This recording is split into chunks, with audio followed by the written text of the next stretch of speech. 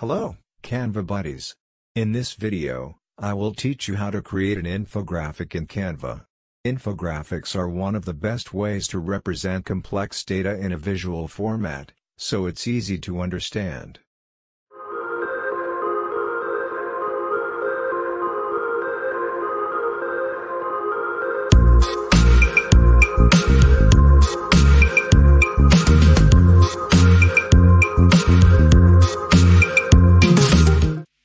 All these elements are to help you create an infographic, and you search for elements.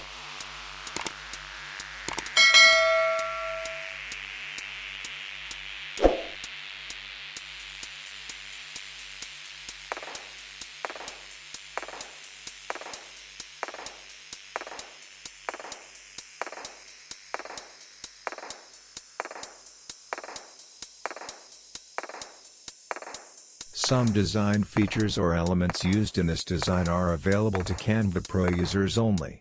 Get 30 days of Canva Pro for free. Link in the description and in the comment.